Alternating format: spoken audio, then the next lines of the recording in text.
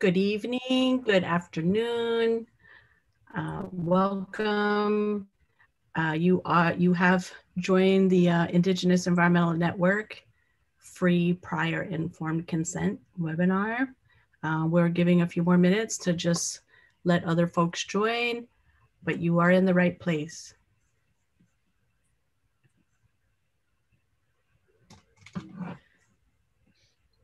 Hello, hello, everyone.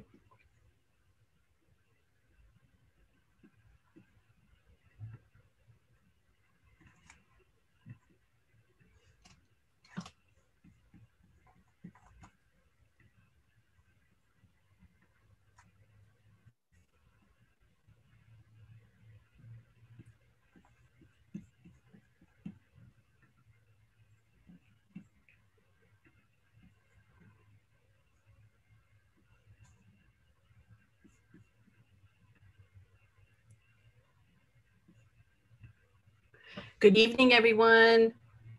You have joined the Indigenous Feminisms webinar with the Indigenous Environmental Network. This webinar, it was going to be about free prior informed consent. You are in the right place. We're just giving a few more minutes for others to join, but you are in the correct place.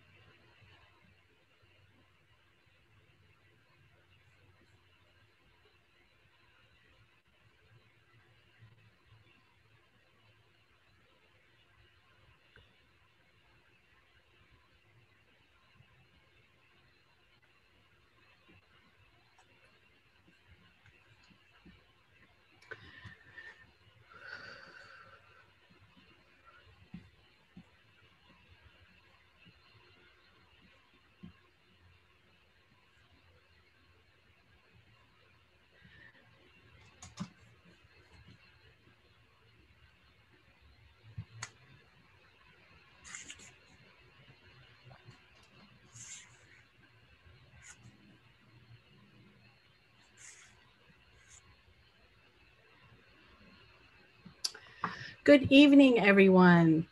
My name is Benishi Albert, and I am with the Indigenous Environmental Network, and you have joined us this evening or afternoon. You've joined us this evening for the Indigenous Feminisms webinar on free prior informed consent, protection of land and body. So I thank you all for joining us, and I'm going to pass on to our interpretation team to share a bit with us about how to make sure we are addressing language justice and making sure we can all understand each other. Thank you, gracias. Hi everyone, my name is Catalina, and here with us also Colin and Silvia. We're gonna be interpreting into Spanish and Portuguese. So we're gonna give an announcement on those two languages and how to access interpretation. Hola a todos, mi nombre es Catalina y acá también está Colin y Silvia. Vamos a estar interpretando al español y al portugués. Entonces vamos a dar un anuncio rapidito para informar cómo acceder a la interpretación.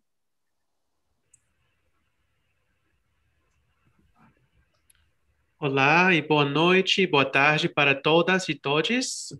Meu nome é Colin e eu vou interpretar para português hoje à noite. Estou aqui com Catalina e com Silvia e vamos dar um rápido anúncio sobre como acessar o serviço de interpretação para o webinário de hoje à noite. Bueno, entonces Si están en una de las plataformas de Facebook o Twitter, pero quieren acceder a la interpretación, tienen que venir directamente al Zoom. Então, se você estiver acessando esse webinário através do Facebook ou outra plataforma de mídia social, você tem que vir diretamente para o Zoom para acessar o serviço de interpretação. Entonces, escriban un mensaje en el chat de esas plataformas para que les den el enlace directo al Zoom. Então, por favor, escreva uma mensagem no chat dessas outras plataformas para poder receber o link do Zoom direto. Y una vez estén en el Zoom, ya está activada la interpretación. Entonces pueden ir al globo que dice interpretación, hacer clic en ese globo y escoger su canal de idioma. Então, uma vez que você estiver na plataforma Zoom, você pode acessar o serviço de interpretação clicando no globinho que tem aí na tela, na parte inferior da tela, e selecionando seu idioma e clicar em finalizar. So we were just telling folks to please write a message in the chat of the platforms that you're at. If you would like to access interpretation into Spanish or Portuguese, to come directly to the Zoom. And then the interpretation option is already activated. You'll click on the globe and select your language channel, whether it's English, Spanish, or Portuguese. Muchas gracias por su compromiso a la justicia lingüística. Thank you so much for your commitment to language justice. And of course, we honor all of our languages that are present here.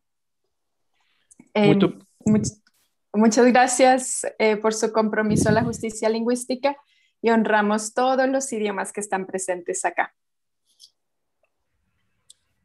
Muchísimas gracias. Muito obrigado pelo seu compromisso com a justiça linguística e honramos todos os idiomas que estão falados aqui hoje à noite. Muito obrigado.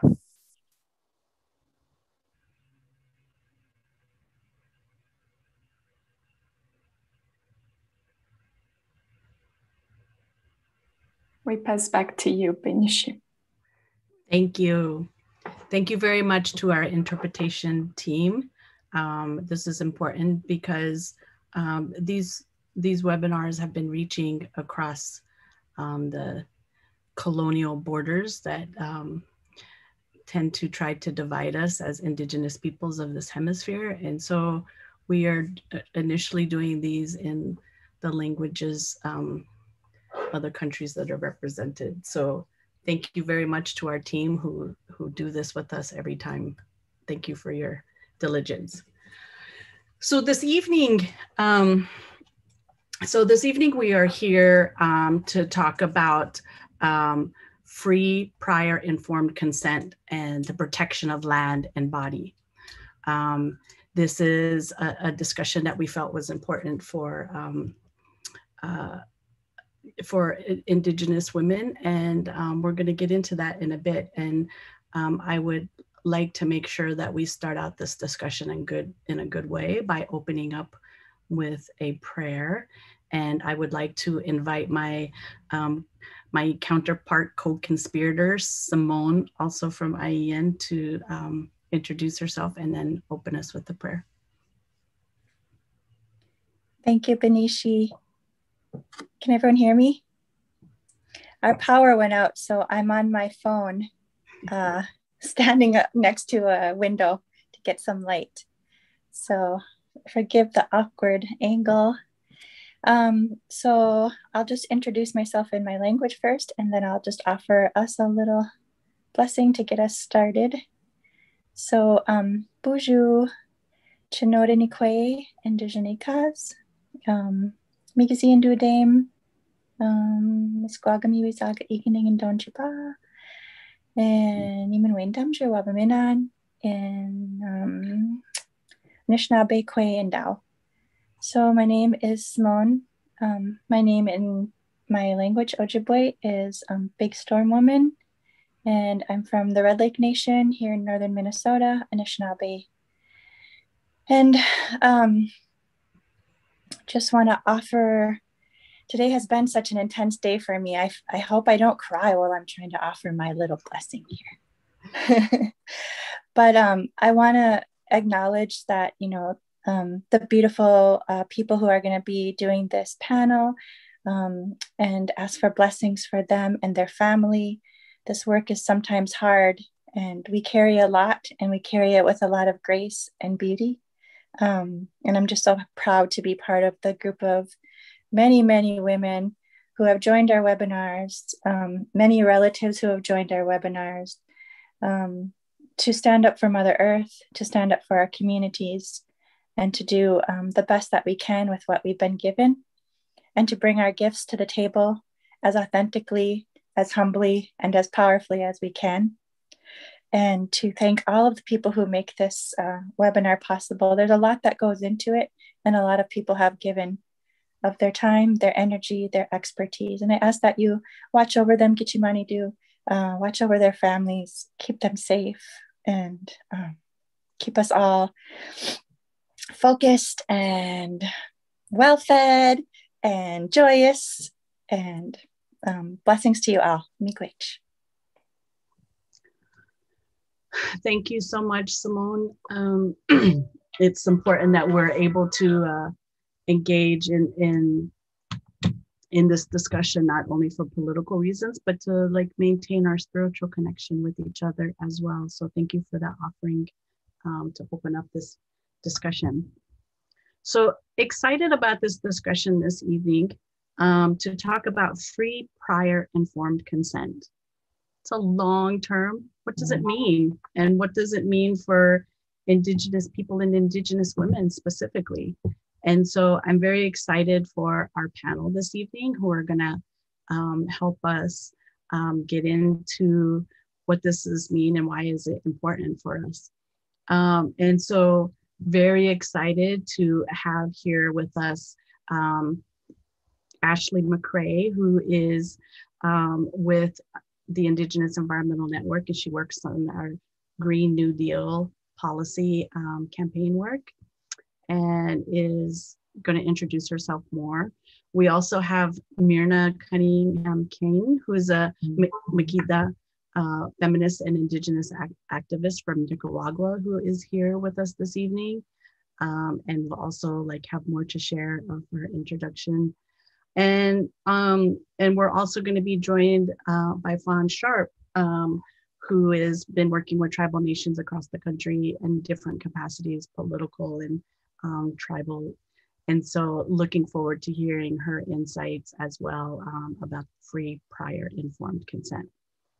So I'm gonna offer an opportunity for each of them to introduce themselves, and then we're gonna get into some questions about both ethnic and Indigenous feminisms. So Ashley, I'd like you to have a few moments to introduce yourself and talk a little bit about your work, and including if that includes with the free, prior, informed consent. Yeah, thank you so much, Benishi, and thank you, Simone, for that beautiful blessing. And I'm really excited to be here today with my fellow panelists, all across Turtle Island, who can really, give, story to why free, prior, informed consent is so important. So I just want to say halako ke, ho'isi no lako. My name is Ashley, and I am a member of the Absentee Shawnee Tribe of Oklahoma. I'm also Oglala and Chichangu Lakota, and I call the Muskogee Creek Reservation, which is also known as Tulsa, Oklahoma, my current home, and I'm, lifelong Okie. I am, as Benishi said, the Green New Deal organizer with the Indigenous Environmental Network. And so a lot of my job is really centered around, entering into those policy spaces, really working with the presidential administration, various departments and agencies that dictate different policies that impact our communities and our land, and really, you know, trying to push Congress to push forward different policies and legislation that do include free prior informed consent. And so it may be, you know, a surprise to people, but one of the main campaigns that we are pushing forward through my campaign, the Green New Deal at Indigenous Environmental Network, is a campaign called Thrive for Indian Country. And so one of the really comprehensive definitions that we have of FPIC, free prior informed consent, is actually embedded in the Thrive Act. And so that's something that will be released this week. We also were involved in commenting and providing edits and providing different context for some of the Green New Deal bills that were passed last week, which was during Earth Week. And so we saw, for instance, Cori Bush's, AOC, and Senator Markey's. And so while those don't have, you know, a thorough definition of free prior informed consent, we did make sure that it was included in there. And so that's really how my work and the different things that I'm doing with Indigenous Environmental Network at the intersection of policy and environment happens to include free prior informed consent. So I'm excited to talk more about that here today. Thank you. Thank you for all of that.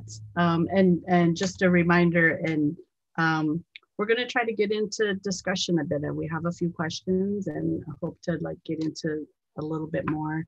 And so it's such an important issue. We want to like make sure we say everything quickly, but we have interpretation. So just be conscious of how quickly we're sharing. Myrna, I'd like to invite you to share with us a bit about your work and your work with free prior informed consent. Thank you. And more later. And thank you for inviting me to be part of this conversation. Naxa al sutralam kulatara maikisna. I greet you in the language of my people, the Miskito Nation in Nicaragua. I'm working in different levels, I would say, from the community to the globe, to the whole world. So what, I would say my main focus is self-determination of Indigenous peoples. And I have been involved in the last 40 years in the creation of and the establishment of autonomous regions in Nicaragua, in my region. And it's an autonomous system that combines regional multi-ethnic autonomy with autonomy of the indigenous communities and territories.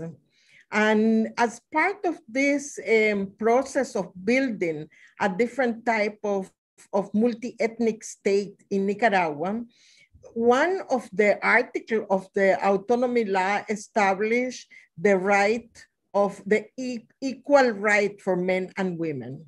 So we have been we promoted a policy, a gender policy in our autonomous government and different legislation to ensure equal participation of men and women. At the regional level in Latin America, I'm the chair of the Fund for Development of Indigenous Peoples of Latin America and the Caribbean. And this is an intergovernmental organization created by the 19 states of Latin America states and 3 non-European states. It's an Ibero-American composition. And the fund has the mandate to support self-determination, self-determined development of Indigenous peoples. And as part of the fund, we have created something that is called the Program of Indigenous Women of Latin America and the Caribbean. And this is a network of the different women organizations in the region and the offices, the Secretariat of women in each one of the mixed organizations. At the global level, I have been supporting the establishment of the International Indigenous Women Forum. This is a global network of Indigenous women. And I'm also part of chairing the Pawanka Fund. This is an Indigenous-led fund that supports initiative that promotes self-determination of Indigenous peoples at the global level. And gender balance, gender relation is one of the cultural indicators that we try to ensure that any type of support that goes through Pawanka Fund supports gender relations. So this is part of my work. Thank you very much, Mirna. That was important. Some of the government policy pieces are really interesting to hear, and I hope we can get into more of some of those. Next, we are to have Fawn Sharp, and Fawn was absolutely gracious to join this call in up against the same time that she was participating in a tribal council meeting. So she's been a bit delayed, and we'll have her introduce herself when she comes, when she's free. But we know that's important work as well. So hopefully she'll be joining us soon, and we'll give her some time to introduce herself. So the first question that I have for you as a panelist right now, and Ashley, I'm going to come back to you for this one, is what does Indigenous feminisms with the S, feminisms mean to you? And do you consider yourself a feminist? Yeah, thank you for that question, Benishi. So for me, as a Lakota woman, as a Shawnee woman, what Indigenous feminisms really means is our ability as Indigenous women and Indigenous femme identifying people to really reclaim our identity and our traditional roles in the society. And so, really looking back, before that colonial context to see how our Indigenous women and femme ancestors, lived, how they related to each other and how they related to the world. And so I think my understanding of feminism has definitely changed and shifted throughout time. But I would definitely say, in this context and the way that we're talking about it here today, I would consider myself a feminist. I would, beyond that, consider myself a Lakota Wia or a Shawnee woman because, I really think that each of our different beautiful Indigenous communities have different roles and different traditions for our Indigenous women and femmes. And so, by reclaiming that identity, it's a way of reclaiming who we are, as those women in our culture and our society. Thank you very much for that. So Mirna, you started to get into this a little bit, but asking you the same question. What does Indigenous feminisms mean to you? Your community or people, and then do you consider yourself a feminist? It's the term feminist has not been an Indigenous term. So I would say that I'm more over 70. So I would say that in the last 20 years, there have been a movement of Indigenous women demanding, I would say, the right to use the term of feminism. And it has been expressed in different ways: community feminism, Indigenous feminism.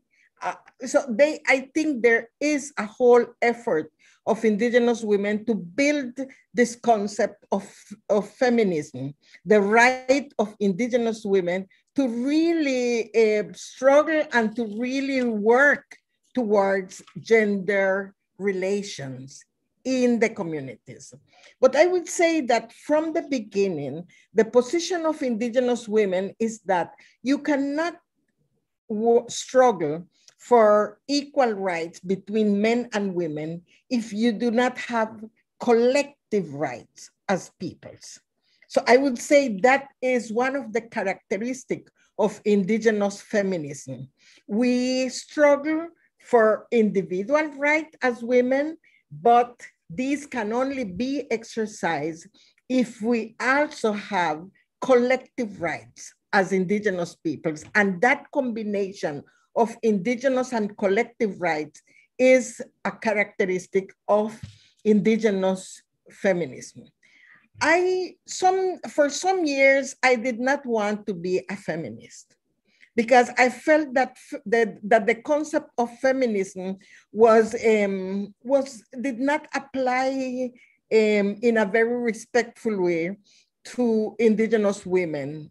The women that consider themselves feminist were racist, and they discriminated indigenous women. So I did not want to be part of that movement.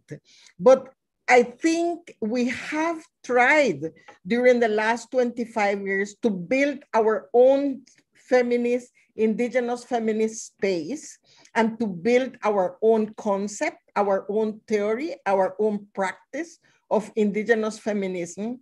And I think that is a struggle that will continue in the next years. And I'm happy to see that you are discussing it openly.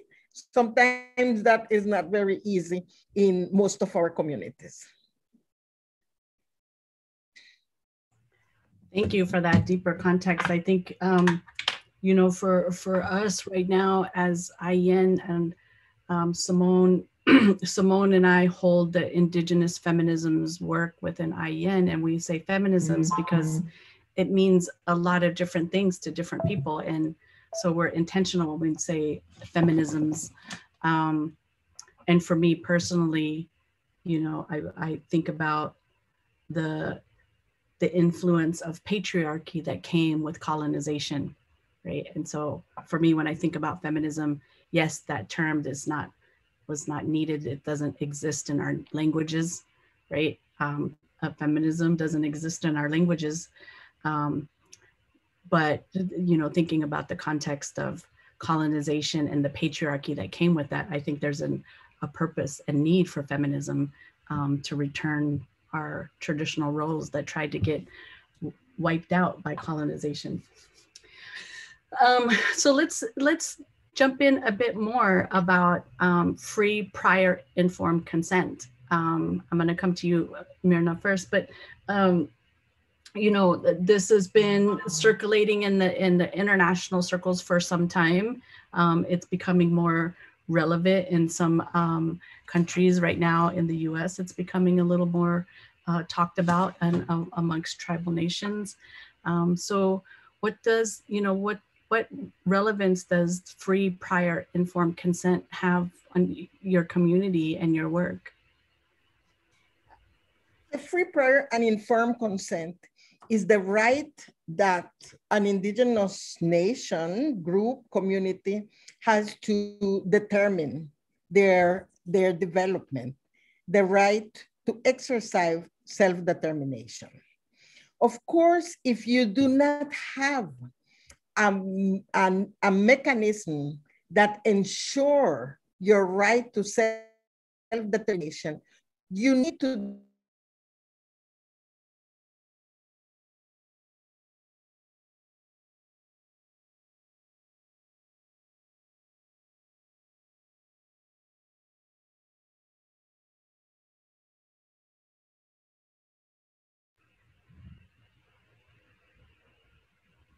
Did we lose Myrna?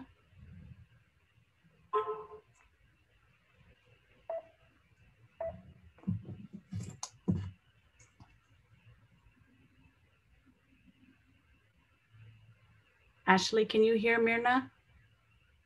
No. Okay. So we're going to come back to Myrna in a bit. And I'm going to pass this on to Ashley for the time being, and then we'll see if we can get Myrna back and catch her, because she was starting to get into some good stuff there. So Ashley, what relevance does free, prior, informed consent have to you, your community, and your work? Yeah, so I was, definitely, listening really intently to Myrna. She was right in the middle of that flow. So I hope she does hop back on.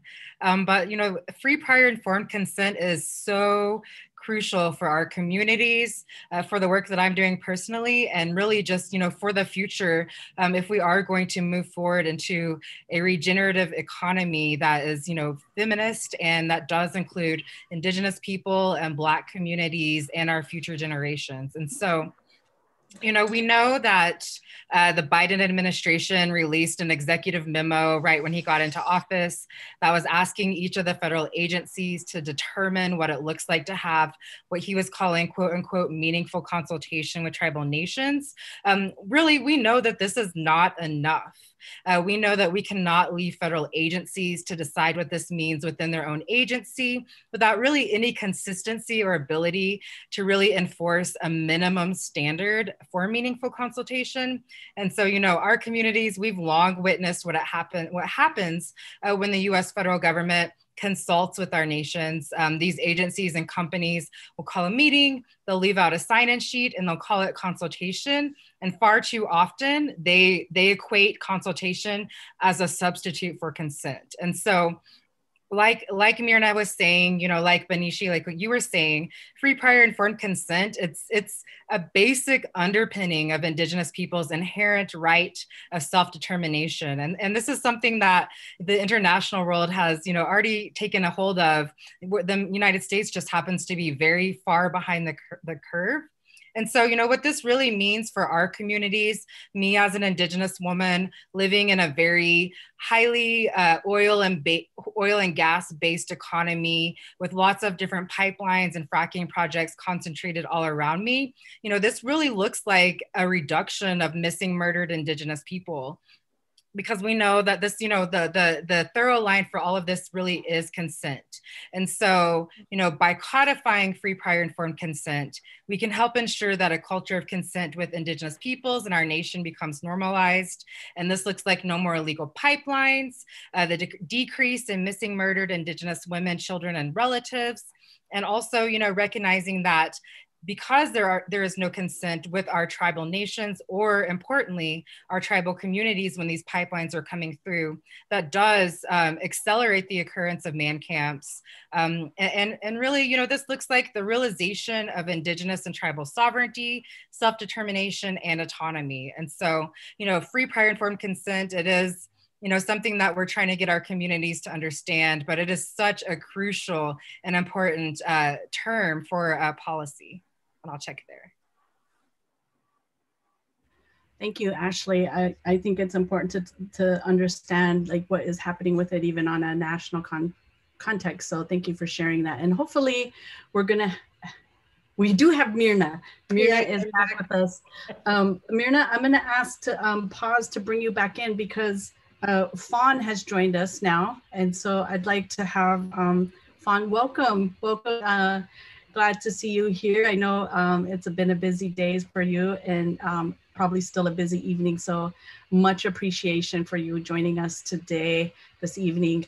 And I wanted to give you a few minutes to introduce yourself and your work. And we went ahead and jumped into this first question that we ask on all of the webinars. And so maybe you can include that as part of your introduction is, what does Indigenous feminisms mean to you? And do you consider yourself a feminist?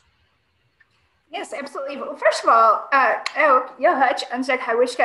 good evening. My name is Fawn Sharp. I serve as Vice President here at the Quinault Nation and President of the National Congress of American Indians. And I just, in between tribal council meetings, we finished up a legal session and I have a public session that begins at 5:30. So this worked out perfectly, this window. So I do thank you for the invite. And just a little bit about my background.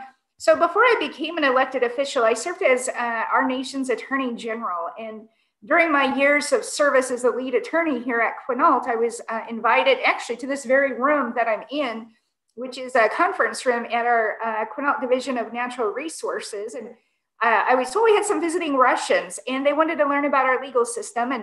And so I was invited to come up and talk to them. And I said, when do you need me? And they said, can you be here in 5 minutes? And so I left my office, came up here. And when I walked in this door, I was expecting to see Russians, tall Russian people, and they were indigenous peoples from Northern Siberia. And so halfway through my presentation, through an interpreter, I found I instantly connected with them.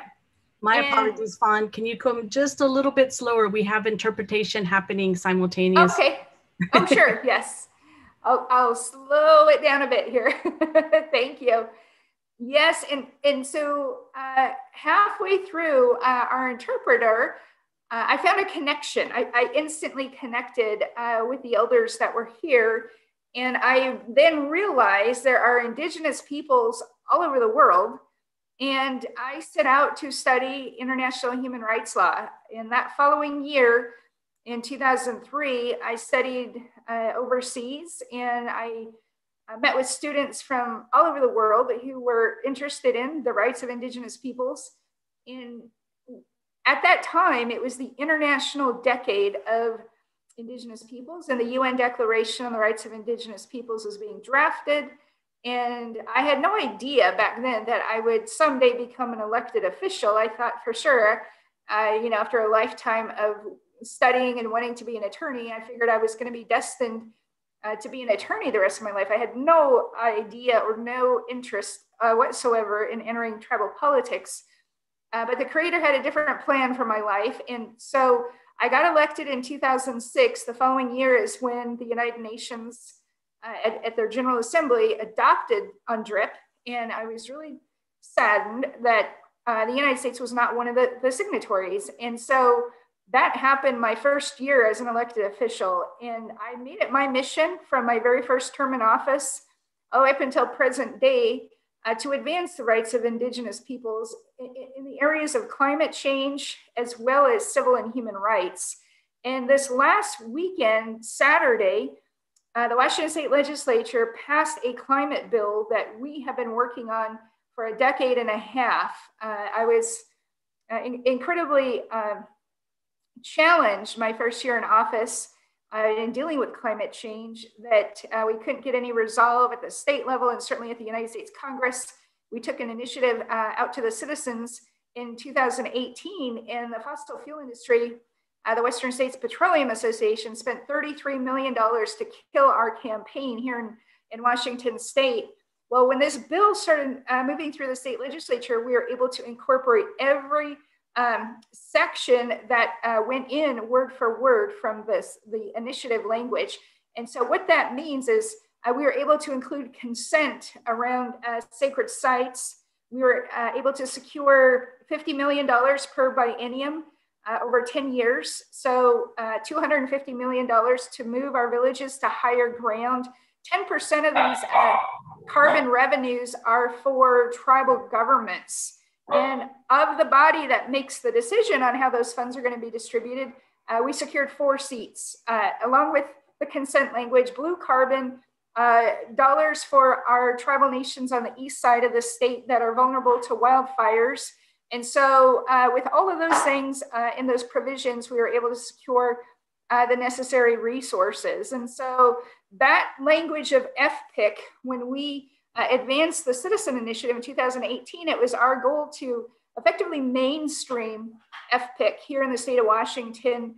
The year after our initiative, the Attorney General in the state of Washington adopted, effective immediately, implementing free, prior, and informed consent.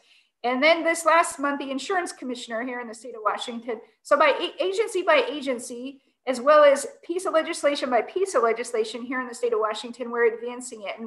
And now with President Biden issuing an executive order on consultation and wanting to elevate that issue among all the different federal agencies, we are including it there. And so at NCAI, that's part of our domestic policy agenda on advancing free, prior, and informed consent. But we also have pressed the United States to advance FPIC as a matter of foreign policy.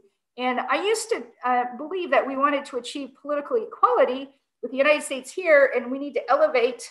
But I've come to realize that we actually stand up here with the rest of the world. The United States is here, and they need to elevate because these are fundamental principles that transcend national borders. These are rights that are gifted to us by our Almighty Creator. And so we need to hold everyone accountable in the global community to recognize, appreciate, enforce, and understand the inherent civil rights of Indigenous peoples. And so I'm eager and excited to continue to advance the work that we've been able to do with regard to FPIC on climate policy. Washington State, as of Saturday, is the second state to price carbon and actually hold those who are directly responsible for polluting accountable. And those resources are now going to relocate our villages to higher ground, help us restore our watersheds, protect our fisheries, protect our forests.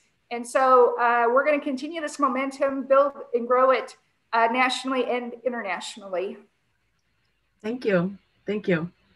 Yeah, you sort of jumped right in where we had, we're getting into like the details of what free, prior, informed consent is. And so thank you for like sharing that context, both of nationally what you've seen, but also for your own community. I want to come back to Myrna, and we're going to go into a few other questions as well, and hopefully have some discussion with each other. And just to share with you also, Fawn, towards the end, if you're interested, you know, there will be time if you want to ask questions of others on the panel with you. And we lost Myrna earlier through a technology issue, so I'm going to try to have her invite us back, because she started to get into some details about the UN context and her community as well. Thank you, Myrna.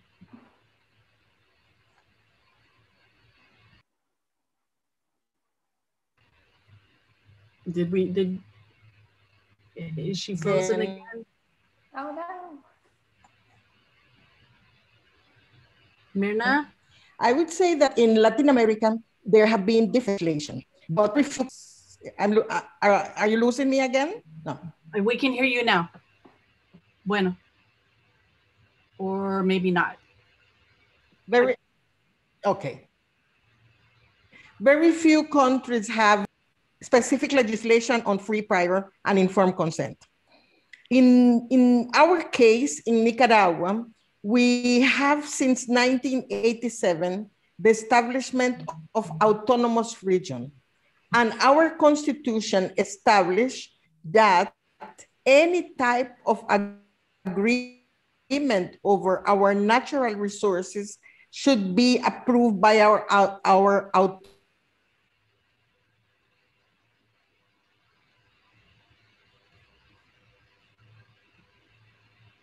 autonomous government. And it's right to decide what type of investment will happen in their territory. So there is a process set in place that begins at the community level. It moves to the territory that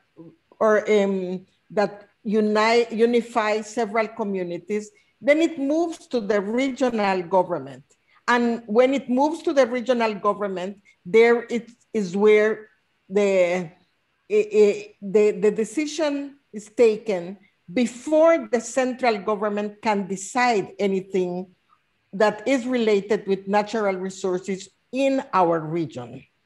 This process is in our legislation, in our law, and we try to apply it for everything that is related with natural resources. But as I said, in other countries, we do not have specific legislation. And generally, for example, in Colombia, in other countries, they are now reviewing their practices of free, prior, and informed consent. So there are some protocols in some countries, and in others, there are only community protocols. But I would say in general, free, prior, and informed consent is related with the recognition of self-determination in the UN Declaration on the Rights of Indigenous Peoples. But the countries that have ratified ILO Convention 169 tries to reduce that right, to diminish that right, and only accept consultation and not free, prior, and informed consent. Thank you. Thank you, Mirna. I think where we're at is just starting to get to some understanding of what free, prior, informed consent is. And our next question is really about, what are the opportunities and challenges? And I think about like what has been happening in communities up until this point. Free, prior, informed consent. Sometimes people can think about the last part about consent being the only piece of it, but free, prior, informed consent includes a lot more. Be free being without force or coercion, informed being given all of the information and information in context that makes sense to communities. Sometimes that means understanding all of the different pieces, including what are solutions and real solutions and false solutions. And then prior being before any construction or project or anything has happened, and prior to anybody putting a shovel in the dirt, that those things are all happening in addition to consent. And consent being like not consultation, not just saying, hey, we've talked to you about it, but that people have given permission or not permission for any kind of project. I want to ask this question about, what do you see as the current opportunities and challenges for free, prior, informed consent? And I'm going to come to Ashley, Fawn, and then Mirna. Thank you, Benishi. Oh yeah, thank you, Benishi, and thank you, Fawn and Mirna, for your context that you're providing. And so, there really are a lot of opportunities to push forward free, prior, informed consent right here, right now. And so a lot of the work that I'm doing is really engaging at a federal policy level and having these conversations with the Biden administration. And, I'll be frank that the Biden administration is more receptive. The folks in Congress in the situation that we have right now are more receptive to hearing our voices and partnering with us in these policy making situations. But I will say, that is also the flip side of the situation is that, we are dealing with a neoliberal agenda and a neoliberal administration. And so I would say, even more important is, our advocacy and pushing this administration so that they know that we do want free, prior, informed consent. And so, I would say, some of the challenges, lie in the fact that Biden did, deliver that executive memo on meaningful consultation. And so a lot of tribal members or tribal leaders will, say, this is enough. We have this mandate from the Biden administration to really decide what meaningful consultation means. But what we're saying is that, we need to push beyond that because we can't really leave it to not just this administration, but also the agencies within the administration to decide among themselves, like what this actually means. And so we want to make sure that we have free, prior, informed consent codified into federal law. And so that going forward, if Biden happens to lose the next election, or if we get someone like Trump, we can make sure that our inherent rights as Indigenous people are protected. Now, I will say that, something that IEN is doing that may be a little bit different from other organizations or other folks who are pushing forward free, prior, informed consent is also including the community. And so oftentimes we'll see that this government to government relationship only involves the tribal nation proper, which is, the Indian Reorganization Act created government and the federal government. But we want to include a space that ensures that our community, the people who are on the ground and who are most likely to be impacted and probably already are impacted, are able to be a participant in these decision-making processes that impact their land, their communities, and their future generations. And so I would say, there's a whole lot of room open, especially like Fawn said, in this climate arena. Last week we saw it, IEN was busy and working overtime to make sure that we were commenting and editing the different Green New Deal policies that came out. And many of them do include free, prior, informed consent. And I think now the onus is on us as Indigenous communities to advocate and educate our tribal community and our tribal nation around what free, prior, informed consent means and how it is different and how it is, you know, important and how it is different and distinguished from meaningful consultation. And so, you know, those are some of the opportunities that I see. But on the flip side, if we don't take this opportunity now and really push forward free, prior, informed consent, including a codified definition of who that applies to and what it actually means, then we could really, you know, see this opportunity slipping from our grasp. And so I would say that's what my answer is. Thank you very much, Ashley. Yeah, so I'm going to come to you, Fawn, and ask the same question of what do you see as some of the opportunities and challenges for implementation, both internationally and nationally, or even tribally, around free, prior, informed consent? And just a reminder to everyone to speak slowly. You might see me do this hand gesture, which is slow down. Take a breath. So yes, Fawn.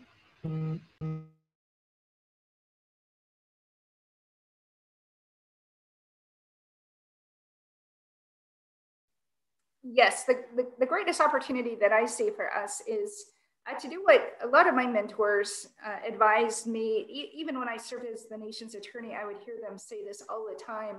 If you want to be treated as a sovereign, you must act like a sovereign. And so to me, in this context, that means we must recognize that as an attribute of our inherent sovereign existence and authorities, we possess the absolute right to have a say on anything that affects our land, our territories, our peoples. And if we, in our engagement at a local level, state level, regional level, national and international level, fully embrace, accept, and operationalize that principle in all that we do, beginning with our own tribal laws that speak to the issue of free, prior, and informed consent as it relates to any relationship we have outside of our own nations, that to me is a foundational point. And as we engage at every level, we need to all articulate at a minimum, when we sit down at a table with any other external entity, at a minimum, FPIC must be part of that deal, because anything short of that where another sovereign can take unilateral action over our objections, and in some cases not even consulting us, that it does not meet the standard. And for us to be able to enter into a government-to-government relationship, the other party must acknowledge and recognize that when we're at the table, that is a fundamental principle. And so as tribal leaders are engaging with the Biden administration, and there are discussions about meaningful consultation, there's a lot of discussion around process.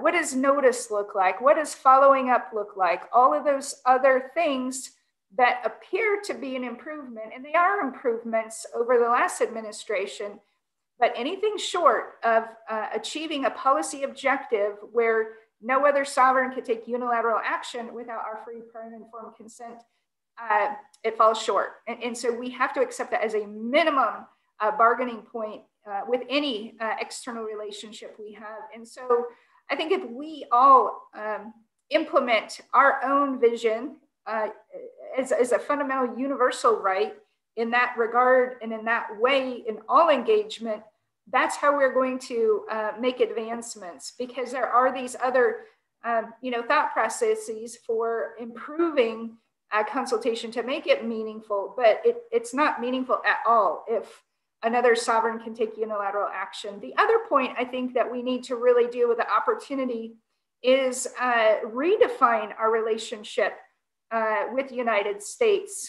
Because right now, if we have a conflict with the United States, our only redress is litigation. And there's an inherent conflict of interest. If the United States chooses to sue on our behalf as our trustee for treaty conflicts and violation, there's an inherent conflict of interest where there's a Department of Justice attorney and an Interior solicitor, and the United States arguing against itself. And that's a point that tribal nations found in the American Indian Policy Review Commission when I served on the Secretary Salazar's Trust Commission. So those are other attributes of a redefined relationship with the United States that recognizes political equality, that recognizes under international rules of diplomacy, if there are conflicts, we need to have a dispute resolution process based on international rules of diplomacy, including official talks, negotiation, etc. But under all circumstances, we maintain a level of political equality. And anything short of that just simply is not a government-to-government relationship. Thank you. Thank you for sharing that context of, what this means for tribal nations here in the U.S. context. And I want to circle back around to Myrna to share a bit more of, again, what do you see as the sort of opportunities and challenges for our community, for your community, in regards to implementation of free, prior, informed consent. So Myrna.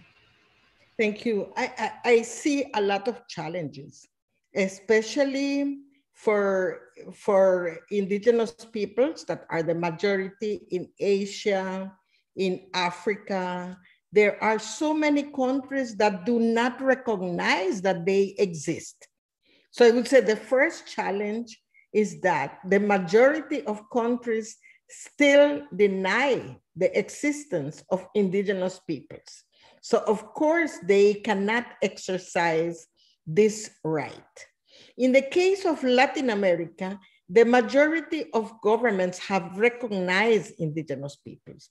But what we have seen in the last decade is the strengthening of the model, an extractivist model of development.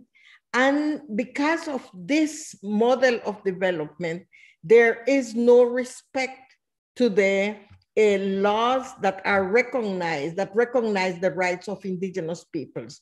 And what we have seen in some countries like Colombia, for example, we have indigenous people that are being killed every day because they are protecting their territory.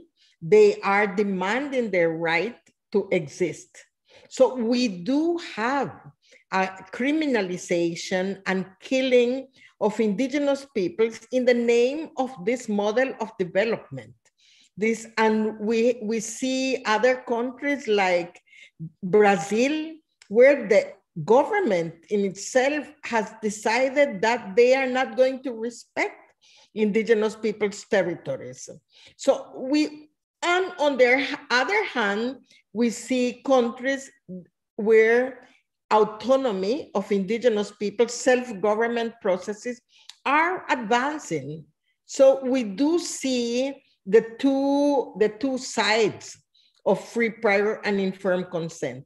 Countries that are denying indigenous people's rights, they are making it much more difficult to apply this right.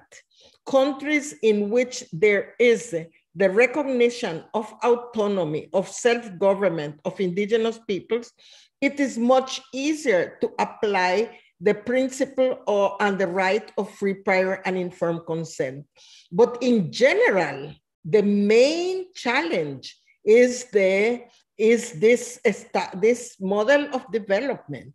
Now, I do see opportunities. You are mentioning some opportunities in the US at this moment. I do agree that you should make use of that opportunity, and you should try to ensure that any piece of legislation move farther than meaningful consultation, because consultation is not free, prior, and informed consent. It's consultation. So that is very important. And as it has been said, in your relation with the nation state, of course, indigenous peoples have to take their position. I see an important opportunity. The world is trying to recover after COVID. Of course, we are still in COVID, but they're still talking about recover after COVID. And the world is also facing different crises related with climate, related with food, with hunger, and they need our territories. They need our resources. If you are going to recover based on forestry, who are the owners of the forests? Where's the forest? Where's the biodiversity? So this gives indigenous peoples an opportunity to really pressure for free, prior, and informed consent. That means pressure for self-determination. But this, we cannot do it country by country alone. We need to articulate in a stronger global movement to really get this, make use of this opportunity. Because the world is facing the crisis, they need our resources, they need our territories, and if we articulate and we are strong enough, we may be able to take good use of this opportunity. Thank you, Mirna. Yeah, I think you've shared a number of, both the challenges I think are important, but I think the opportunities that you share are really where we're at, which, you know, we're going to shift to, you know, having more of a little bit of a conversation. And I have another question for y'all. But just if y'all also have questions of each other, we're going to come to that here in a minute. And so, you know, your point, Mirna, is asking me to think about a follow-up question being, if we've shared like what free, prior, informed consent means to our individual communities and even in the nations that we are right now. But this webinar, we broadcast this internationally and primarily through the Western Hemisphere, but internationally, right? So, you know, when we're talking about indigenous peoples all the way from South America up through Alaska, and the way that the nation states deal with them is different with indigenous peoples in Guatemala versus, you know, in Alaska, or how they deal with indigenous peoples in Hawaii versus how they deal with indigenous peoples in Sao Paulo or in Brazil, right? And so I want to ask us,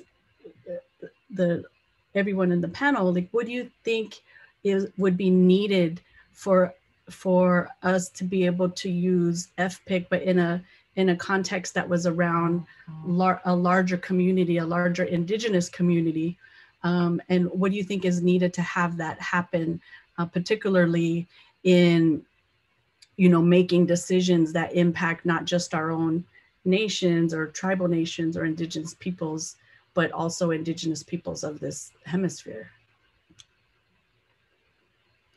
Anyone want to jump at that? I'm not going to call on anyone to do that first, but just an open question. Maybe I can go ahead. I think what we need is to use the language that is already defined in international standards of indigenous peoples' rights, like the UN Declaration on the Rights of Indigenous Peoples, as the language to negotiate whatever we are doing, negotiating in each one of the countries.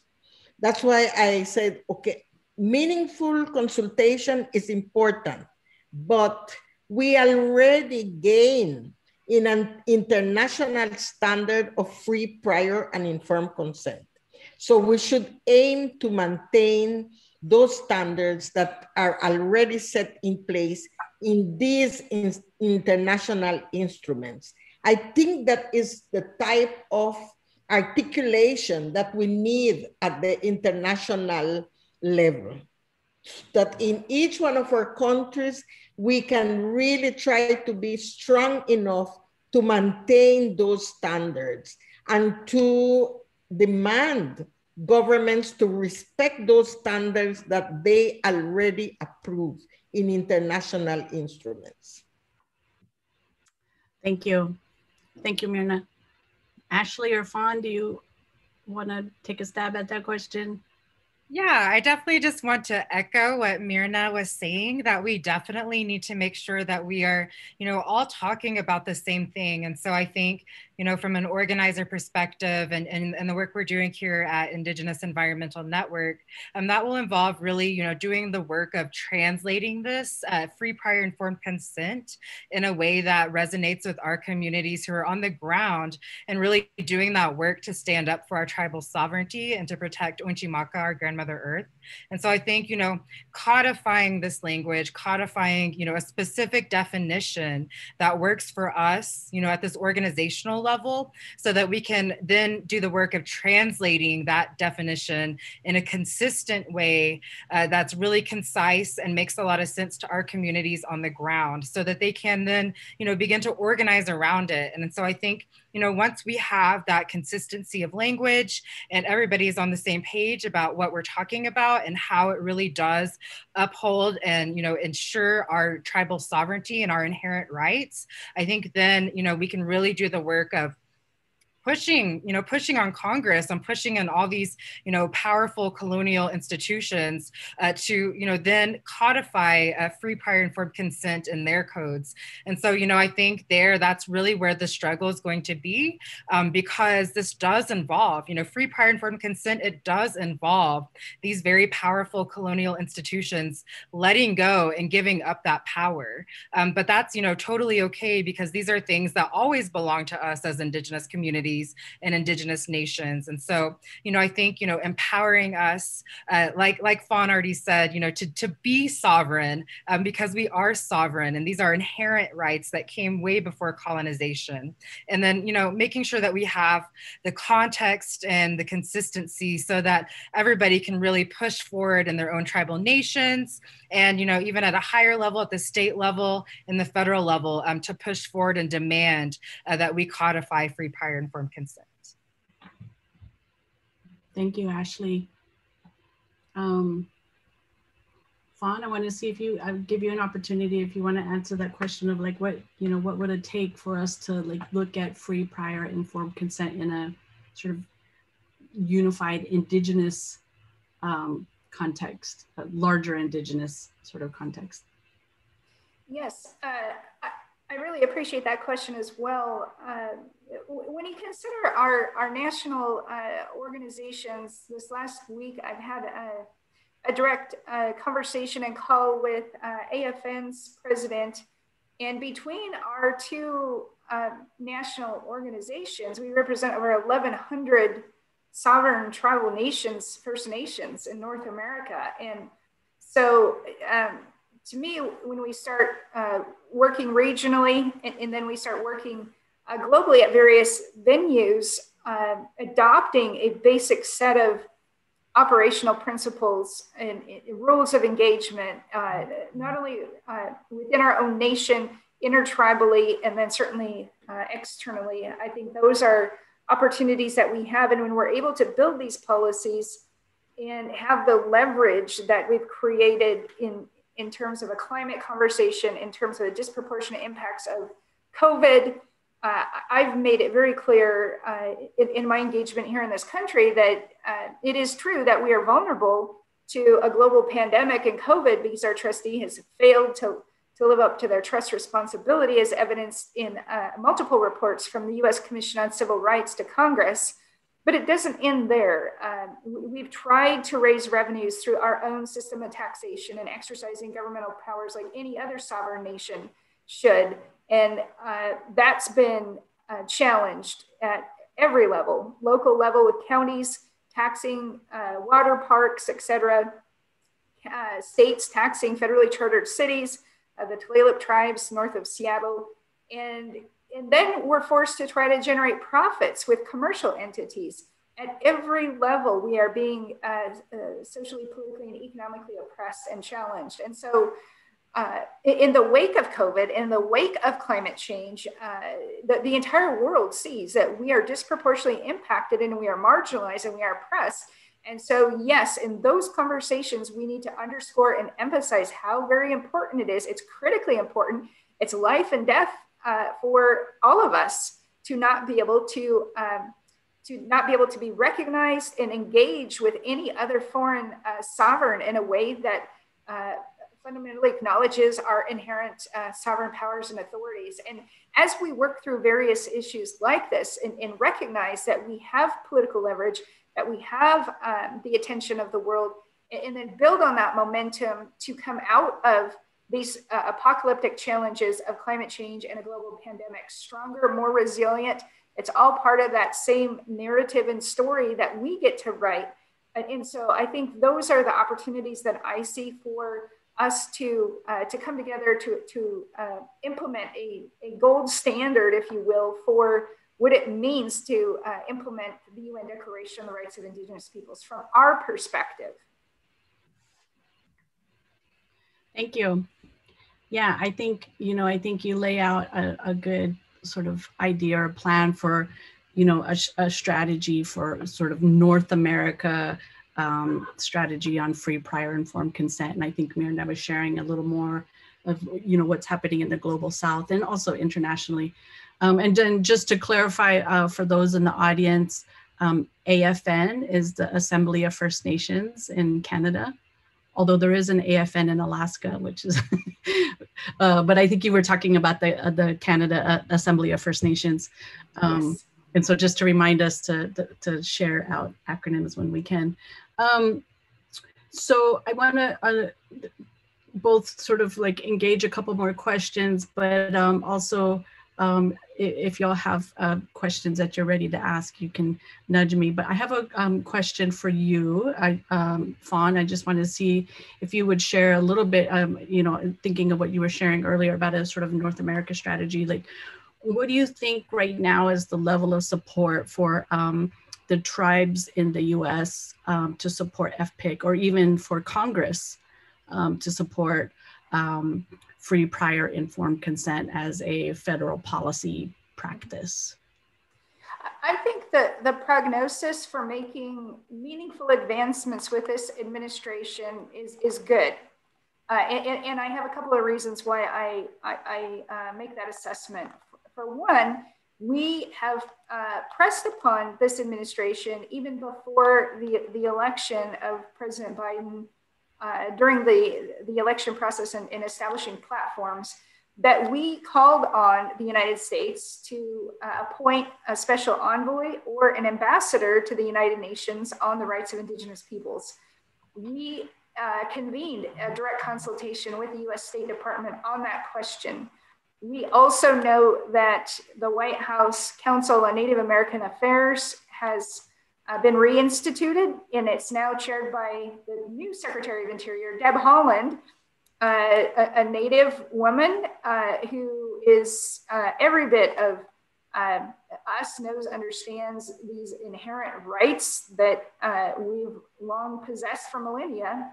And in that context, within the White House Council on Native American Affairs, they are establishing various subcommittees. And one of the subcommittees that they've advised us that they are assembling is a subcommittee on international relations.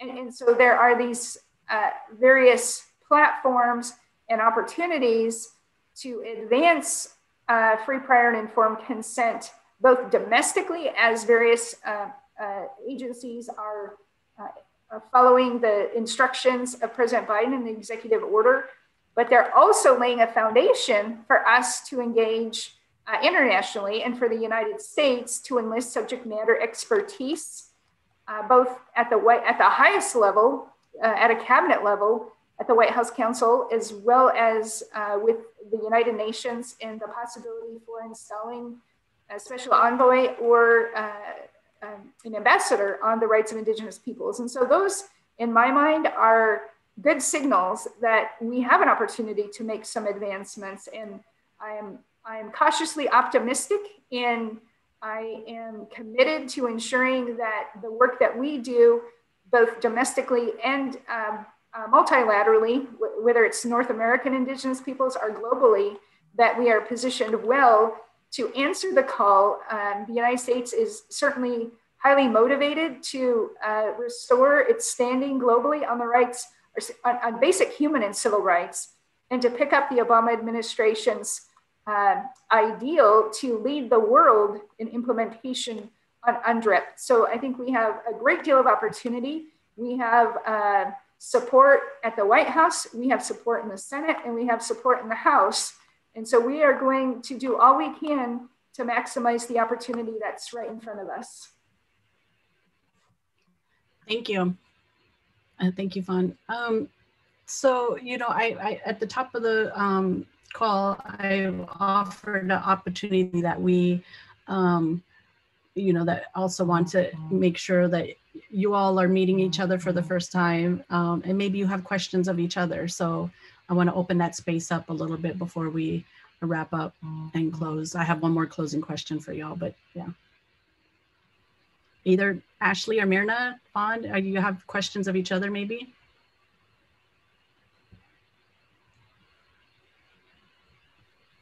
I don't think I have a question. I have a comment. I am just incredibly grateful. Any opportunity that we can share a space, share thinking thoughts, take a real-time pulse of where we stand in many areas, whether it's geographical areas or subject matter areas. And I'm just so deeply honored and happy to be here.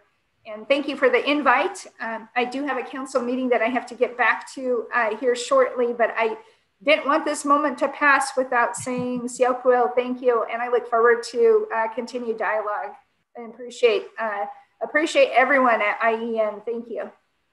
Thank you. Myrna or Ashley? I would also like to thank, and of course we can have a long conversation with Fawn. I would like to know exactly how your council function and what kind of international exchange can happen between autonomous governments in our region. But of course, we do not have time. And with Ashley, I am very interested in the codification. How have you advanced in that process of codification of the free, prior, and informed consent? Yeah, so I'll go ahead and really quickly just say, you know, I'm really grateful to also be in this space. I'm really excited to be here with Myrna and President Sharp. You know, I really think that, you know, with our different voices, you know, being in the climate space and then being in the policy space and the tribal government space, that if we come together on this issue, that I really feel like we'll be able to make some even more impactful waves than we've already made on our own. And to your question, Myrna, you know, I think that there really are, you know, serious opportunities around codifying the language for free, prior, informed consent. We've been working really hard in the policy arena, just trying to get our voice at the table and, you know, really explaining, you know, through multiple meetings, you know, what free, prior, informed consent is and why these things are so important to our communities. And so what we see right now is that, you know, many of these bills that are coming out around the Green New Deal, they do have, you know, a language or a nod to free, prior, informed consent. But where we're at in the process is that it's not actually, you know, well defined. And so, you know, I think our best definition that we have that we've been able to ensure is actually going to stay in an actual policy piece that's being pushed forward is in the Thrive Act. And so, you know, I think where the work to be done is now is really to push beyond this initial set of policy, because many of these politicians who are codifying free, prior, informed consent in their policy are known as like left-wing or left flank, or radical politicians. And so we really want to normalize free, prior, informed consent, and so we can get those more moderate politicians to begin including it in their legislative pieces. And so I really think that there are many different pieces of the pie, and there's plenty of room at the table for everybody. And in fact, I think our national movement will be made more powerful if we have those international voices reminding us that, we already have language around this, that there have already been fights. And then also at the same time, being able to see some of the struggles and the issues that do come with free, prior, informed consent.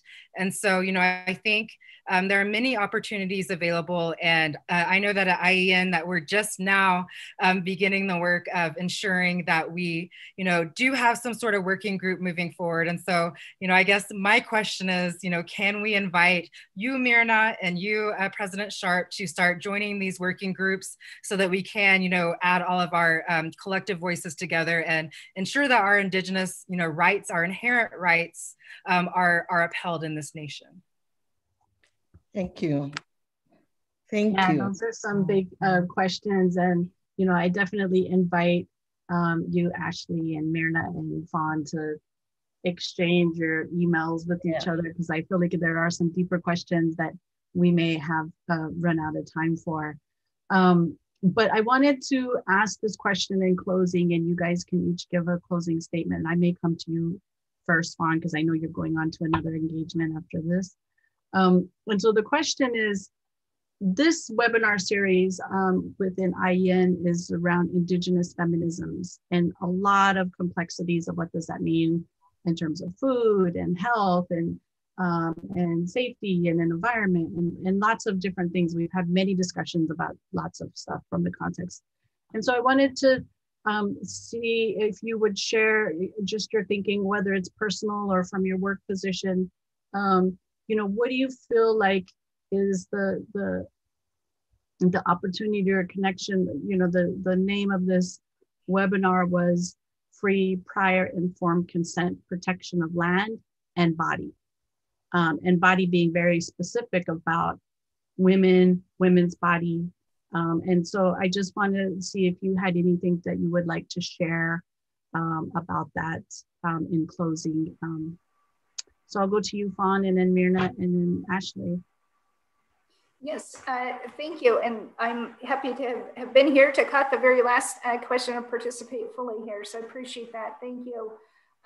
Yes, from my perspective, when we talk about basic human and civil rights, those are rights that are gifted to all of us individually and collectively. And so whether we're talking about the collective rights of Indigenous peoples and the ability to say yes or no to consent, when you look at that at a micro level, the individual, we all possess an individual sovereignty, a micro sovereignty. We all possess an individual interest in our humanity, both civil and human rights. And so I see all of these rights as very consistent with our teachings for millennia, no matter where you go inside of Indian country or Indigenous peoples communities. Those are foundational to who we are in our relationship.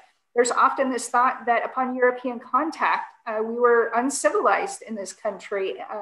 But when you look at social scientists, and they have this triangle and pyramid of maturity, whether it's an individual maturity or societal maturity, at the very base are selfish people, and then they become independent, and then at the top, interdependent.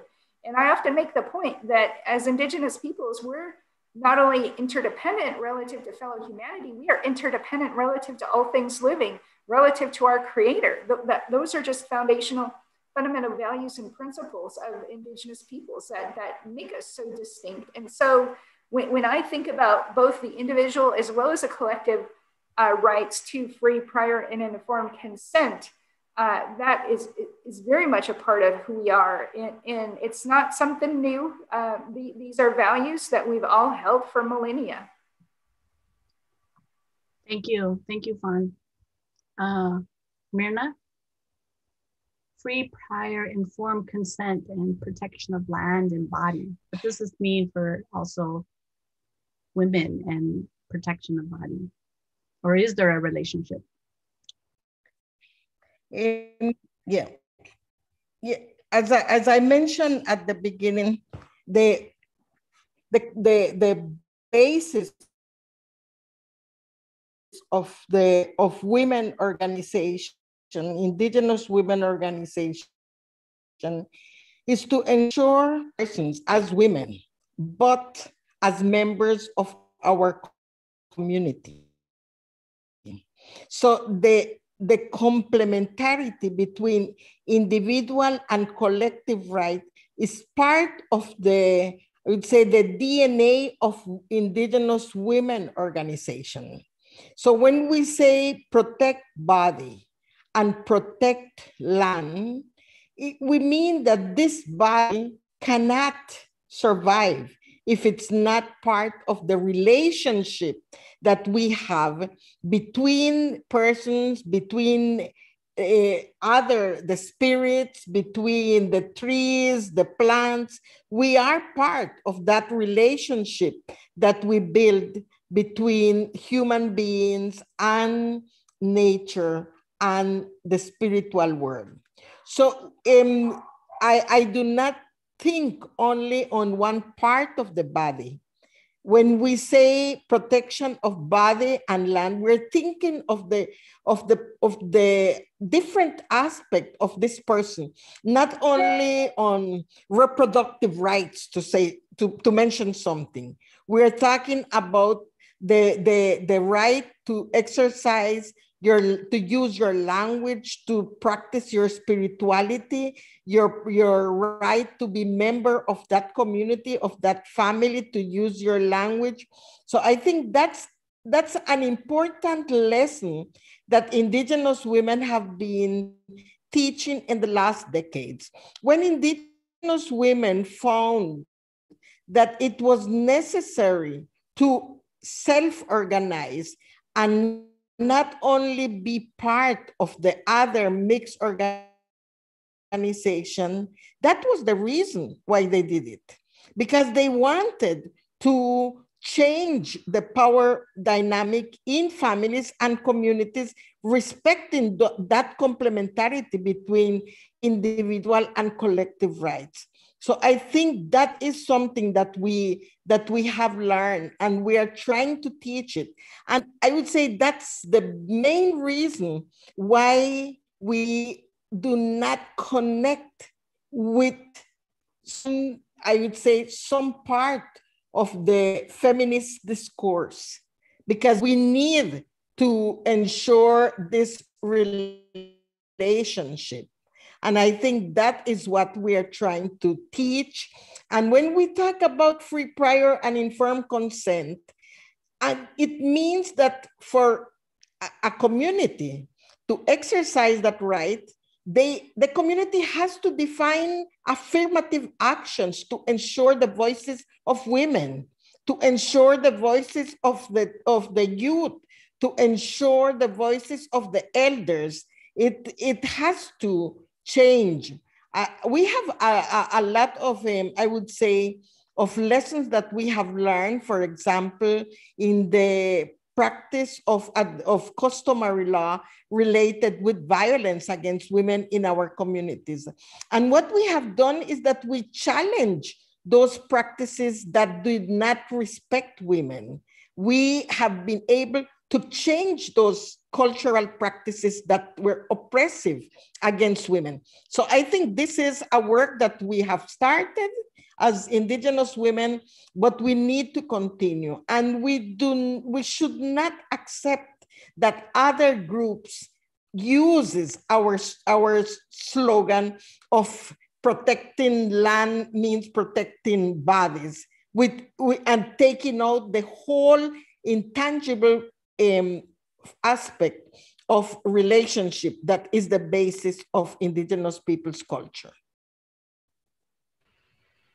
Thank you, thank you. It was great. You know, just to think about like what, you know, the complexities of what opportunities this has for us to think about consent and consent to land and body. So I'm going to bring it to Ashley to share, and then we're going to close.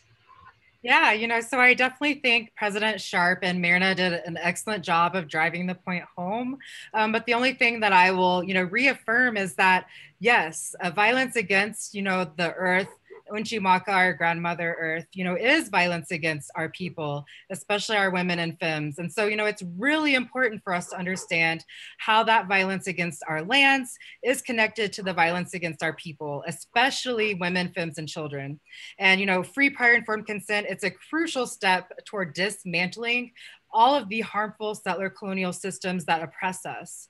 It's really important that we move away from any practice that perpetuates colonial violences and it renders our people silent, invisible, and erased. And it's really important that we move toward a system in which our people are full partners in all decision-making that impacts us and our lands. And so free, prior, informed consent, it protects our lands and it protects our people. It's also the pathway toward restoring Indigenous autonomy, righting colonial wrongs, and ensuring that we have healthy land, air, and water for many future generations to come. And so for one, you know, one really quick concrete example is that, you know, if we have a system of free, prior, informed consent, then we can ensure that pipelines like DAPL, like Dakota Access Pipeline, do not exist. And we can ensure that those pipelines don't bring about the man camps that bring about the violence that really harms our women and our children.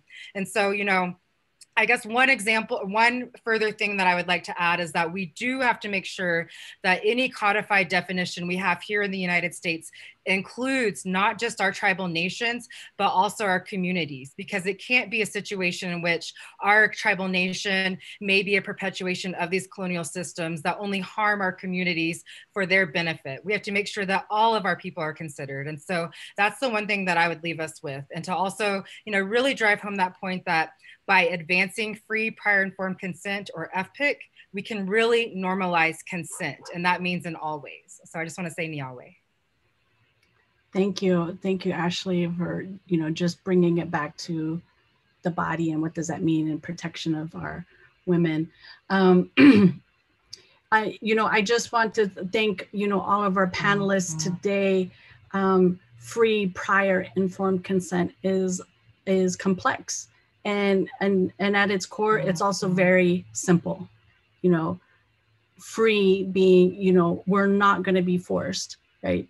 Prior being, you know, we need to have meaningful discussion and planning before things ever like get constructed, informed, that we have all of the information and we have that we can engage in sharing that information in languages that, you know, are relevant to us, in access to that information and all of it, and not just select information. And then consent being, you know, about not just giving permission, but in times not giving permission and saying, no, we don't want that. We've been given all the information, and no, we don't want that. And there are times right now that we are in, and we've had a long history of not being able to say no and to consent, and Indigenous communities all across the world are standing up to say, no, this is what we want, because we want something better for